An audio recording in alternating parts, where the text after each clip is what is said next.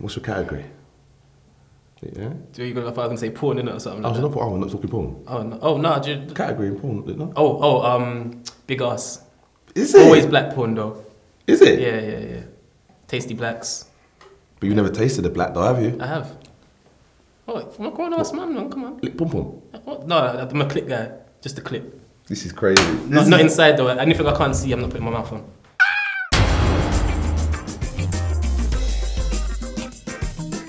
Tottenham have got, you know, beer being made in their stadium, a brewery as such, and it's only right. Do you know what a brewery is? No, I don't know what a brewery is. No. It's like a place where they make beer, I think. Oh, and the bar and stuff. Yes, That, but before it gets there, it goes to the brewery. But guess what you do after you brew beer? You bottle it. That's a fact. I did. It's Tottenham. Yeah. So there's not really much more we can say about Spurs being the bottlers that they are. It's like Ross, he bottled the show. Tottenham fan. You're a bunch of teapots. Teapots. Yeah. Tottenham teapots. Teapot Hotspur. That's all you fucking need, bro. You know, Tottenham. Exactly, a brewery. Why would you put a brewery And it's in a fucking Tottenham? open station as well. There's no barriers My at White Hart God, Lane. bruv. There are no barriers at White Hart Lane Asking station. for trouble. It's going to be wild. So there's no security. It's just going to be people flooding out of the station and flooding into the station drunk. There's no line. Like, you know, usually when you go to a proper station, you have to wait to get through the barriers. Bro, the barriers. There's no barriers. Their emblem, they've got, you know, a cockerel on top of a basketball. A cockerel? Is that a pigeon kind of thing? Yeah. I think they need to change it to a pigeon on top of a bottle.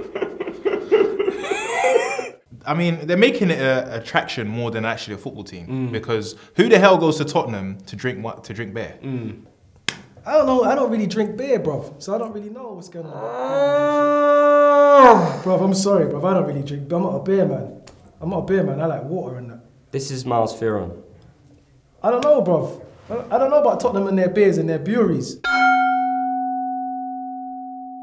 Do you know who done it? Harry Kane. He came and fucked everything up. Wow. Son was on fire, Yeah. doing his thing, scoring braces, carrying fucking Tottenham through Champions League, doing his thing when Harry Kane was injured. Then Harry Kane came back and fucked everything up. And since he came back, it's been trash.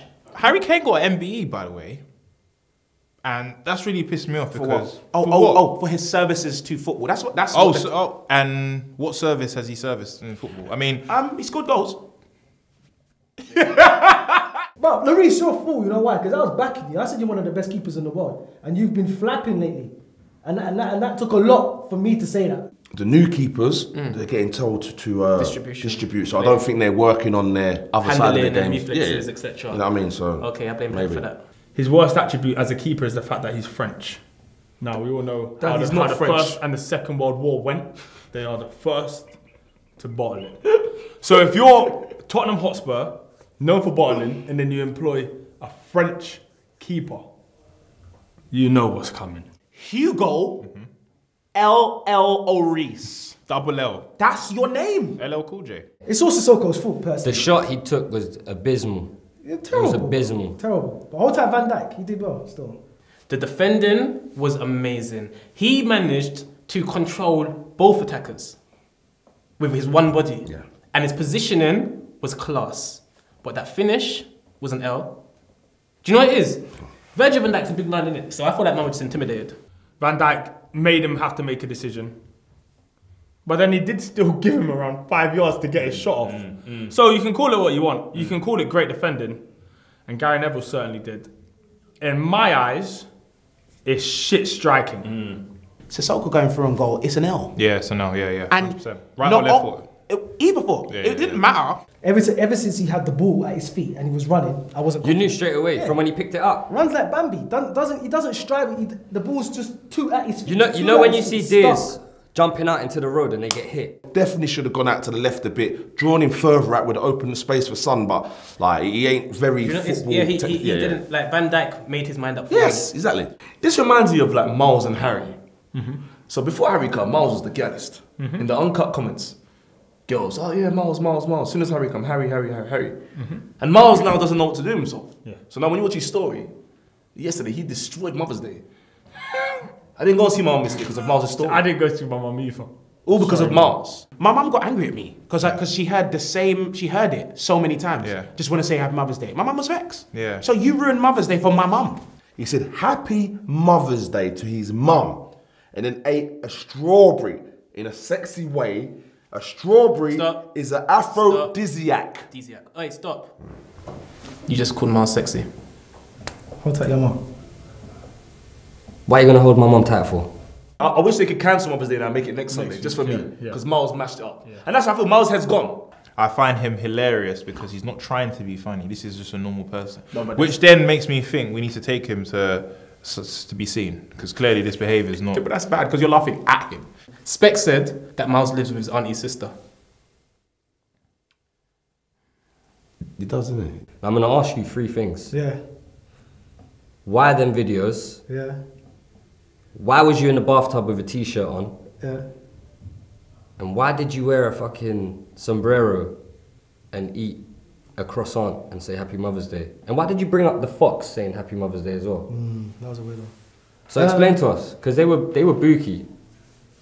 So as you all know, Sunday was Mother's Day. Hold tight your mum. Yeah. Went into my fridge, saw a big strawberry. Strawberry was big. Happy Mother's Day. Because women love strawberries. And mums love strawberries. Oh, so that's who you're catering to. Yeah. So 70% of women following Miles. Not 70. They were for you. It's gone up. It's gone up? 79 now. The reason why Cardiff should get a replay against Chelsea, because of the kit Chelsea were wearing. Dan, I don't even know if it was grey, white with yellow socks. Cardiff, this match, there has to be a recount. It has to be played again. There's offside and then there's, come on. Neil Warnock, who will get in trouble and rightly so for his reaction, but fuck it, do it. Yeah, man. Take the trouble, man. Because you're going to suffer at the end of the day. Yeah. Referee's still going to be refereeing. Yeah. You're going to get, if you get fired because of that fuckery, and it's not the first time it's happened, because last game they had a bad decision against them. It's been happening to Warnock for Sheffield United days that I watched. He's always, something goes wrong for the youth, man. Yeah, I feel sorry for him. That's why is that a toupee? What's that? That looks like Robocop. You know when Robocop takes off his... Oh, he takes off his mask. Takes off his mask. He looks like Robocop. I mean, he's not too far off what flipping Steve-O's hair is like. Steve-O's was... I mean, if you type in Steve-O in Google and see his picture when he was playing for that, I think it was Leighton Orient at the time. Wow. Yeah. It's like someone hit him with a chair 50 times.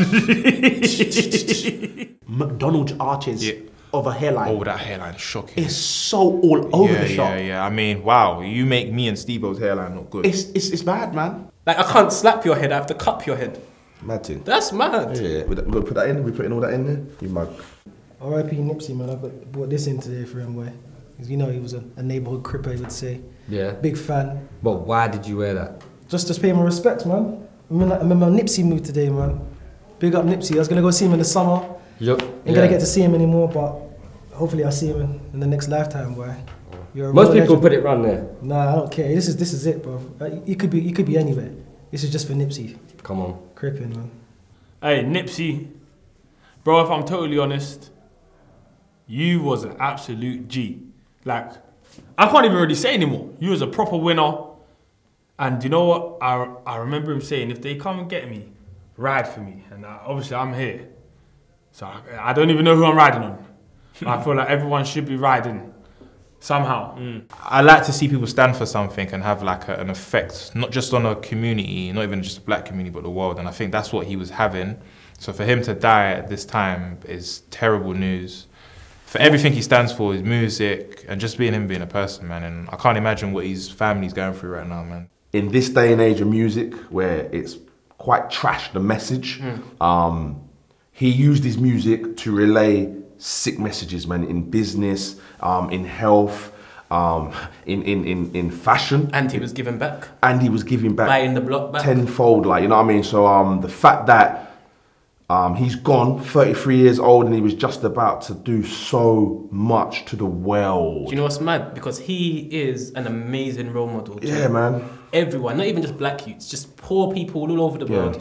He's an amazing role model because he gave, and he brought everyone around him. His family were all part of the businesses that he built. He opened businesses and he let his family work in shops and, like, you know what I'm saying? He helped everyone around him. He was a community man. That's why they loved him. Hold tight Nipsey, man. Legend. Hold tight Nipsey, man. Legend. Sure gonna miss you, bro. Shout out Lauren London, man.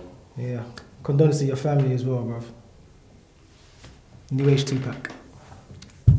Out of this situation though, Yeah. Miles has still made us smile. You know what I mean? Even Nipsey would be looking down like, look at this nigga, man. Like, just, you know what I mean? Now Miles is he's endearing. Yeah. He's Big up like, Miles, it's like he's man. an idiot. Big up Miles for that. But he's like, idiot. Yeah. You know? Idiot.